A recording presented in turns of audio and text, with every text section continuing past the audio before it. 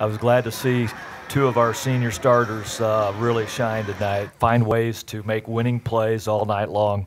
And that fourth quarter, I felt like those two just owned it. They just made play after play after play. Head coach Dave Slifer is talking about Kayana Lee, who played great one-on-one defense in the post, and Kelsey Williams, who handled the offense, making sure Jennies basketball made good decisions. Those two helped lead Central Missouri to a 70-57 win over Union in the Final Four.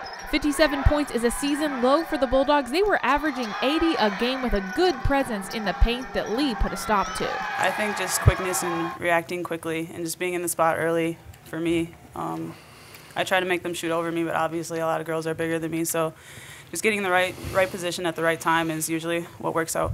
Union was also a great three-point shooting team. They hit 11 in the Elite Eight, but only 4 against the Jennies, held to 24%. Bulldogs also averaged the fewest turnovers in all of Division II. The Gens forced them into 14 and grabbed 7 steals. 18 points off turnovers for UCM, and the Jennies won the rebounding battle 34-25.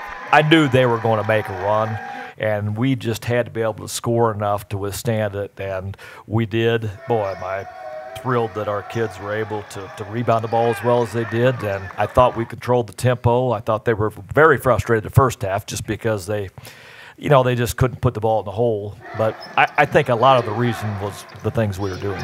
The Jennies shot 49%, led by Megan Skaggs with 15 points. Lee added 14 and 11 rebounds. Williams had 13 and 7, and Paige Redmond finished with 12 points. The thing about Williams, though, is sometimes Slifer has to coax that scoring out of her.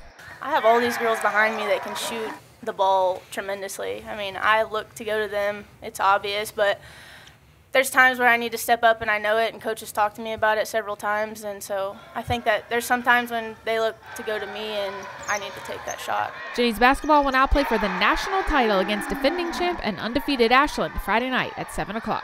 We've just got a mature bunch of kids that understands what's important, and you don't always get that.